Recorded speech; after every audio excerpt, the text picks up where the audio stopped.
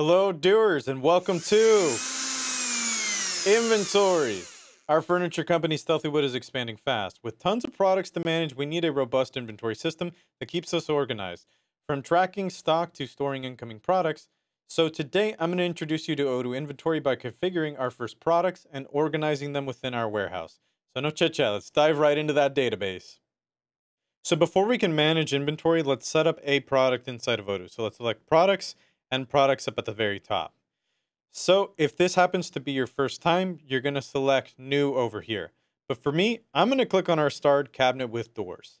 So when configuring items to be stored in the warehouse, you're going to want to set your product type over here to goods. These represent physical products like our Stealthywood furniture.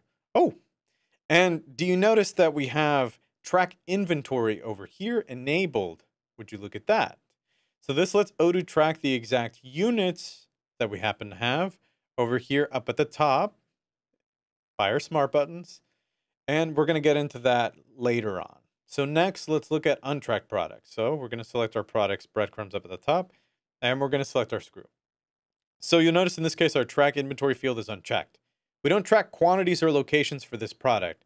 And this can be perfect for something that we keep in stock, but don't need exact counts for, like screws, pens. I don't have one in front of me. Tide pen, maybe. Coffee and all of that type of thing. If supplies run low for those, somebody will let procurement know so that we can avoid unnecessary updates. And routes are also set automatically for products where possible so that the buy route is enabled for products with the purchase checkbox that happens to be enabled as well up at the top. So products with a bill of materials, for example, are automatically assigned the manufacturer route. So up next, let's set up our storage locations for incoming products. So we're going to go to configuration up at the top and then settings. Perfect. So we're going to go to our nice little location. And that's actually the word we're going to use for this because we need to know where our items are at. So we need to make sure that storage locations right here under warehouse is checked off.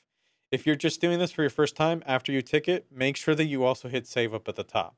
All right, now let's manage storage locations by going to configuration. And this time around, we're going to select locations. Great. Spoiler alert, I'm expecting some cabinets to arrive. Since warehouse stock shelf 3 over here has space, as shown by our nice little, in this case, see if it happens to be empty. Well, it actually is empty. I don't see a single item inside of here. All right, so let's actually go inside of here. Okay, so on this page, we see the location name. And for storage locations, make sure that you also happen to have the location type here set to internal. So to learn about other types, make sure to check out the warehouses and locations tutorial as well. And I'm going to link that below. So while we also could use, in our case, we could use put away rules. And we have those up at the very top just to automatically route incoming drawers here. We also won't cover that today. So for now, we're actually ready to start receiving products. So let's click Overview up at the top left of our heading right there. And here we are at our inventory dashboard. Now, picture me as your typical warehouse operations manager. Every day I check this dashboard to see what I need to do. The receipts card that we have over here shows shipments from vendors I need to organize and store. The orange bar that we have right here, well, that represents today's arrivals, while red bars are late items. Tisk tisk, where are my packages? Green bars over here show future packages, which is kind of nice. Now we also have delivery orders, and these are orders that we are preparing for customers. We'll go over that in the next video about outgoing shipments. Let's kick off our day by receiving and storing products. So we're going to click right there, tend to receive. That's going to be our number to receive button to bring up the list of incoming shipments. So when a purchase order, aka a PO for my acronym lovers, is confirmed inside of the purchase app, it creates a receipt here in inventory. This helps us make sure that purchased items actually arrive and are recorded properly in Odoo. So the linked PO, if there is one, appears in the source document column that we have over here. Okay, let's pretend that I'm standing at the loading docks and I see all these incoming shipments that we happen to have over here, all of them. All right, in my case, I would pretty much just want to scan the package's barcode using the barcode app to pull up its receipt in Odoo. Since I don't have a scanner right now with me, I'm going to have to do this manually. So I'm going to click on our starred receipt first because it looks kind of important. So on the receipt, the vendor's information is over here on our receive form field. Inside of our operations tab, I'm going to verify if the received products happen to match the order.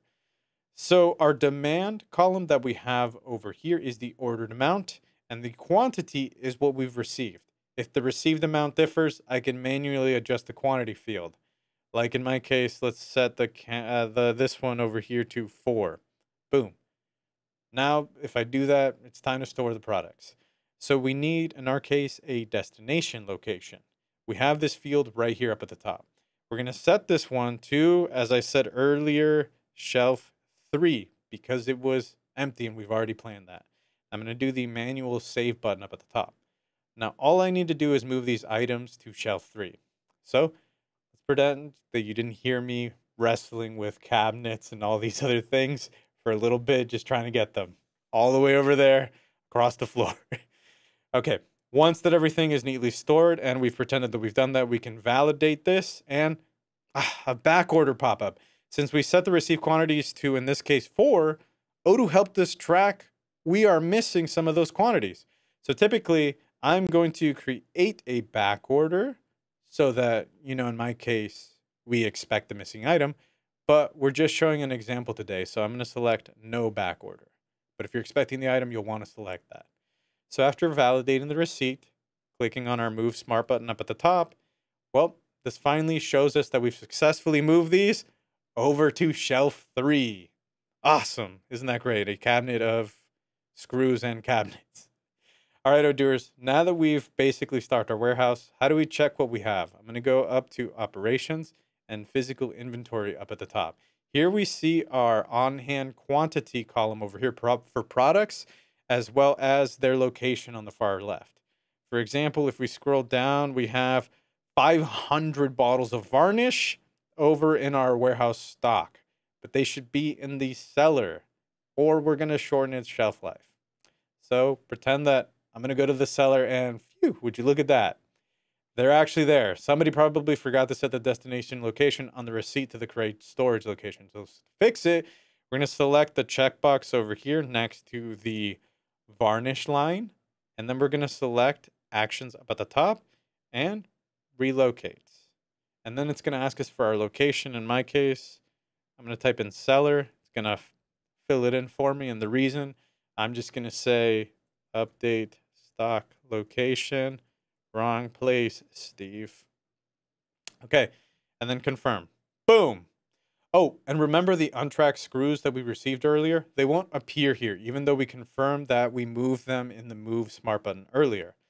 And notice how, in my case, our inventory adjustment line for shelf 3 shows, if you notice, our cabinet with doors. If you'd like to track stock and locations for a product, make sure you tick that track inventory checkbox on the product. And there you have it. We're done. We just learned how to receive and store products, as well as how to manage and track existing stock. For more about inventory, check out the next tutorial on managing outgoing shipments and customer orders, as well as the specifics about inventory adjustments. Thanks for watching, Odooers. See you next time.